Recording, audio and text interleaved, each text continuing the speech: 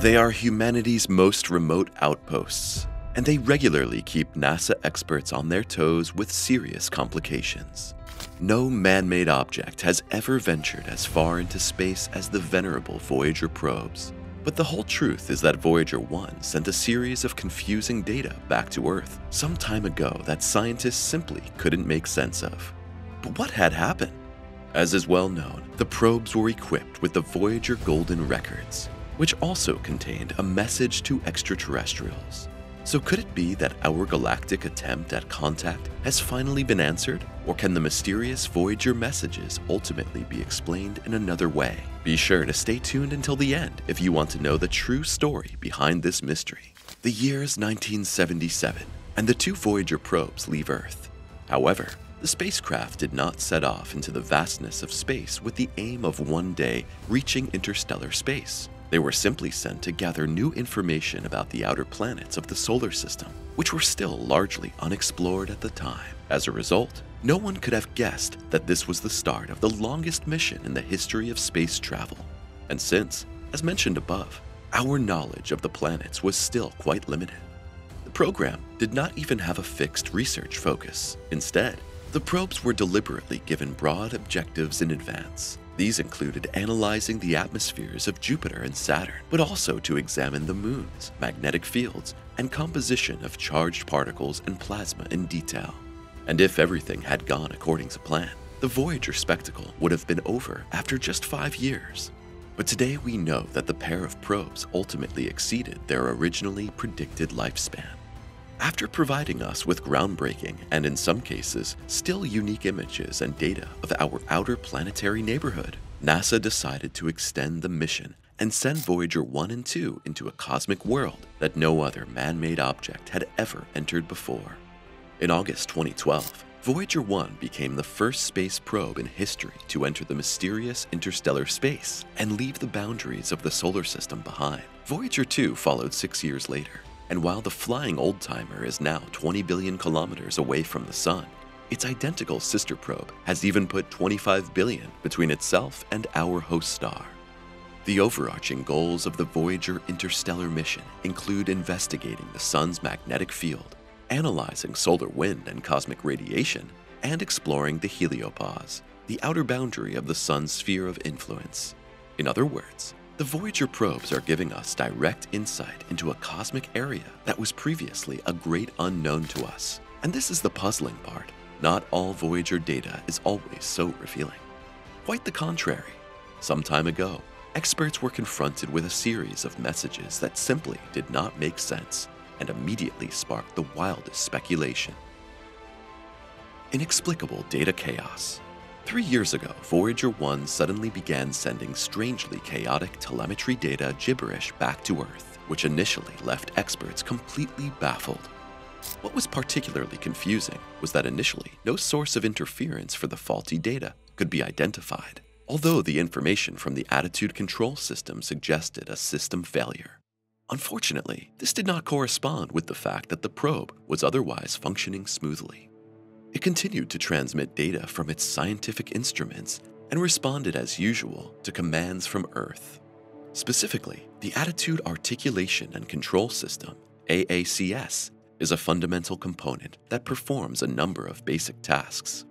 These include aligning the powerful main antenna, which must always point precisely toward Earth in order to maintain communication with Voyager 1 across enormous distances. While Earth-based scientists use this radio link to send commands to the space probe, the probe uses it to send data it has collected back to our blue home planet. Well, actually, but since, as mentioned, the data has been reduced to a meaningless jumble. The first thought was that Voyager's main antenna was no longer pointing towards Earth, but that wasn't the case.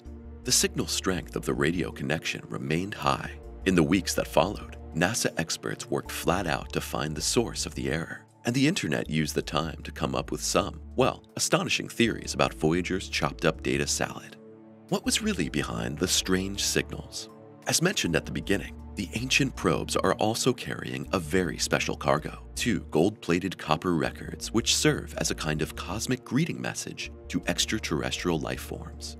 The Voyager Golden Records are intended to convey the diversity of life and culture on Earth, To this end, they contain greetings in over 50 languages, music from different eras, earthly nature and everyday sounds, and dozens of images. However, simply finding this sign of human life would be far from enough for a hypothetical alien civilization. First, they would have to decode the records using the instructions on the protective cover. These use binary representations and information about the hydrogen atom as a unit of time to enable decryption. If they succeed, however, the finders would know that there is a planet called Earth out there that has produced the most amazing creatures. Unfortunately, this could also turn out to be a great danger. Since the Golden Records also reveal our position in the universe, it would be easy for a hostile civilization to use the information served up on a silver platter to prepare a devastating invasion. Fortunately, this scenario remains just an unpleasant thought experiment for now, partly because 3 years ago, no warlike aliens were involved in the data chaos surrounding Voyager 1. Contrary to adventurous speculation, the probe was not reprogrammed and sent back to us with a declaration of war in its luggage. But then, what was the problem? Well, to cut a long story short, NASA engineers first discovered that the attitude control system was actually working perfectly, except for the fact that it was mistakenly trying to send telemetry data to Earth via an onboard computer that had long since stopped working. As a result, the data arrived as meaningless junk. And after the error had been identified, NASA used the radio antennas of the Deep Space Network to instruct the AACS to send the data back to the correct onboard computer.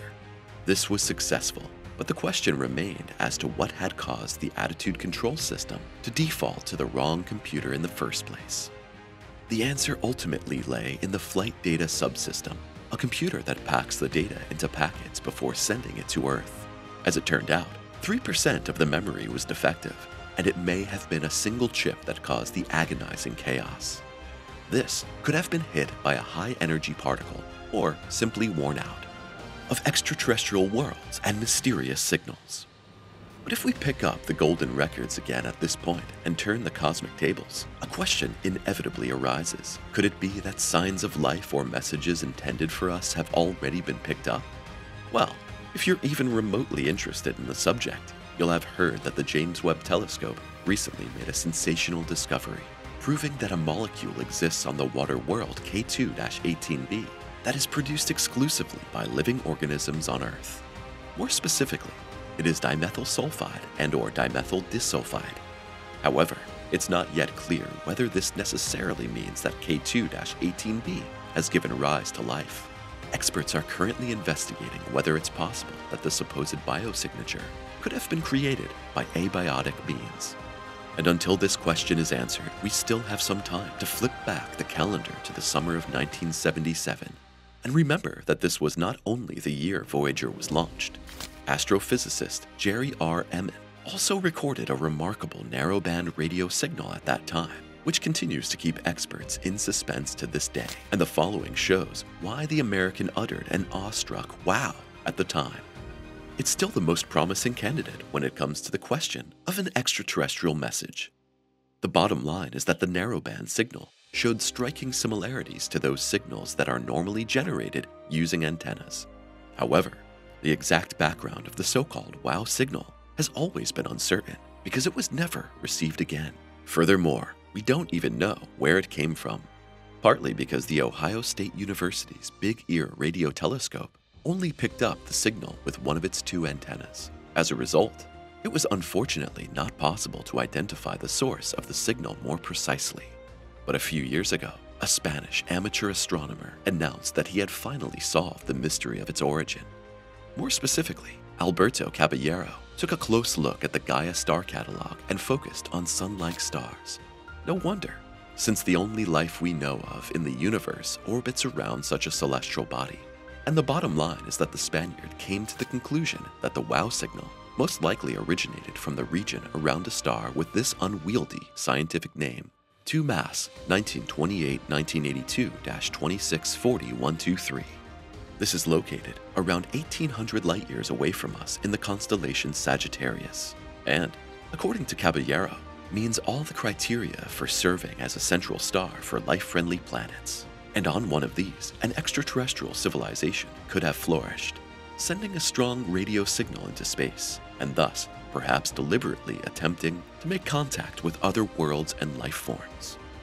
And if you click on the subscribe button now, you'll never miss another video from us. So click on the thumbs up and subscribe to stay up to date from now on. We'll see you soon.